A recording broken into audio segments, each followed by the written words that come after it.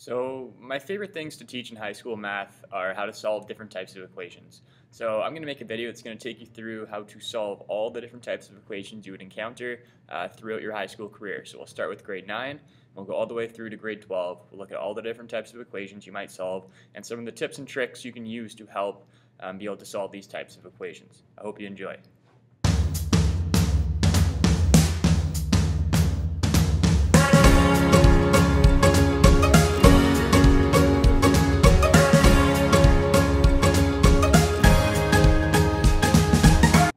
So let's start with grade 9.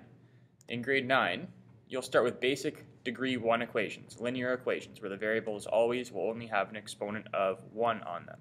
If you want to be able to solve a degree 1 equation, we're just looking for what value of the variable, what value of y would make this equation true. So what plus 7 equals negative 3, and you'll learn quickly that to isolate a variable, you'll want to apply inverse operations. So the opposite of adding 7, let's move it over by doing the inverse operation. Let's subtract 7.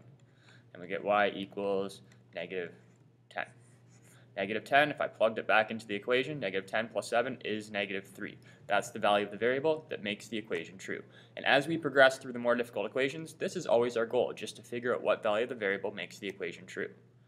Here's another grade 9, so everything in red is going to be a grade 9 equation. This time, the x is being multiplied by 2. The inverse of multiplying by 2 is divide by 2. Do it to both sides. We get x equals half of negative 30, which is negative 15. That's the number that when you double it, you get negative 30. Whenever brackets start showing up, it's always useful to start distributing to get rid of the brackets. So 2x minus 16 equals negative 8x plus 4. Whenever you have more than one term with a variable, so I have two terms with a variable, what you're going to want to do is you're going to want to get those terms on the same side of the equation. So I'm going to move the negative 8x to the left to pair it with its like term 2x, and then move all the terms without a variable to the other side of the equation. So take the constant terms, well 4 is already on the right side of the equal sign, bring the negative 16 over by doing the inverse, which is adding 16. Collect your like terms, divide the 10, and we get our answer of 2. This is a type of equation that people love the shortcut for. Grade 9s always love to cross multiply, even when they're not supposed to. But this is a scenario where cross multiplication is allowed, when we have fraction equals fraction. What we can do when we have fraction equals fraction, denominator of one side multiplied by the numerator of the other side, gets put on one side of the equation, on the other side, 4 times x minus 5. And then it's just like the previous question. Distribute 4x minus 20. Get all the variable terms on one side, so 6x minus 4x goes on the left. And negative 20 minus 18 goes on the right, and we get 2x is negative 38 after we collect the like terms, divide the 2, and we'll figure out negative 19 is the value of the variable that makes the equation true.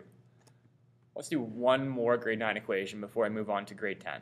So this equation, I have multiple fractions, but they're not set equal to each other, so cross multiplication isn't what to do. But we still want to get rid of these fractions by multiplying both sides of the equation by a common denominator. Common denominator between 2 and 3 is 6. Multiply both sides by 6. Remember, whatever you do to one side when solving an equation, you have to do to the other side. So multiply both sides by 6, and the fractions will be gone. So when I distribute this 6 to these two fractions, watch what happens. So I'll have 6 times 3x plus 2 divided by 2 minus 6 times x plus 1 divided by 3 equals 6 multiplied by x.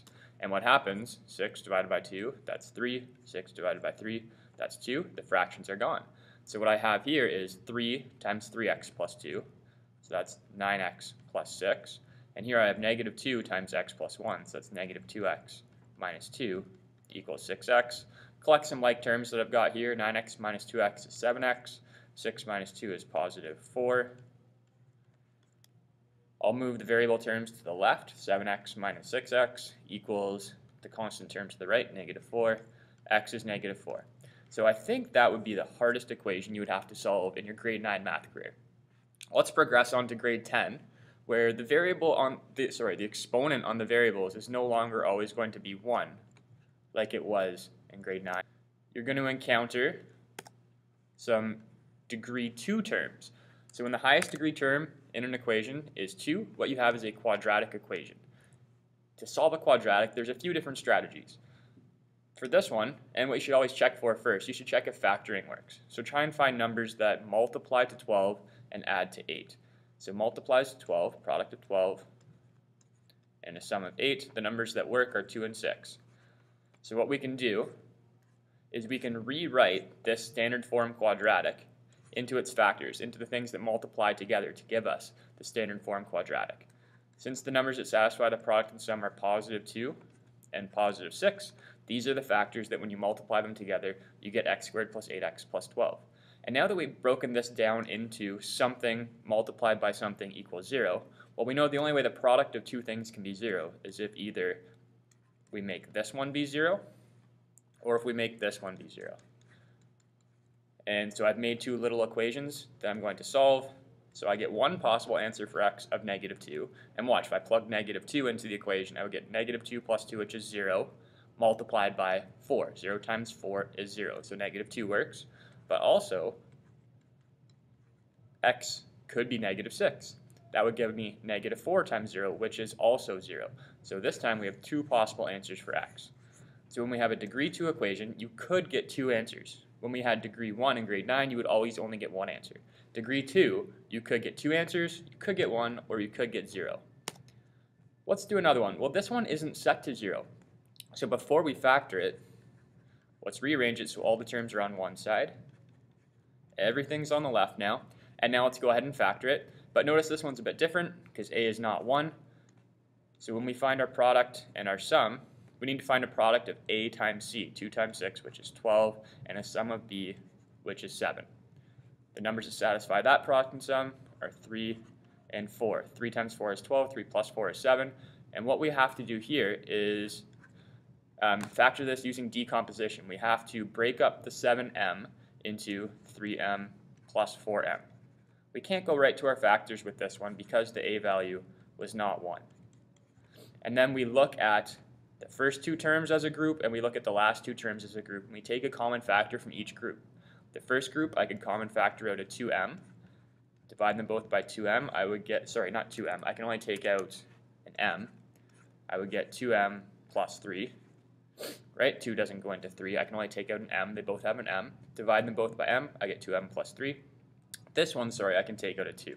Right? 2 goes into 4 and 6. Take out a 2. Divide them both by 2. I get 2m plus 3.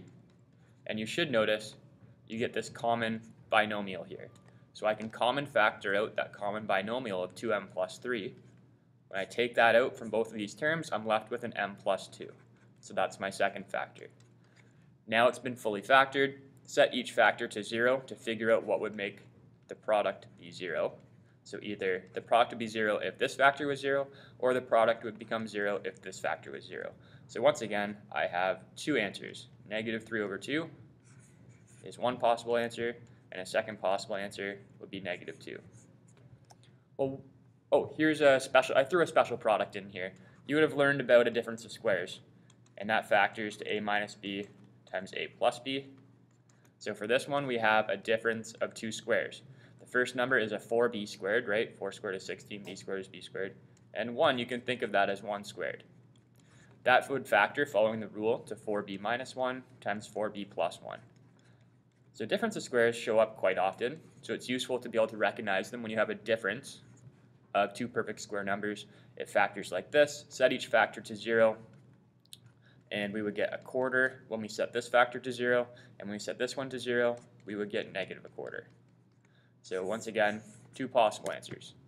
What if it's not factorable? Like if we were to try and find numbers that multiply to 15 and add to negative 10, you wouldn't be able to find them.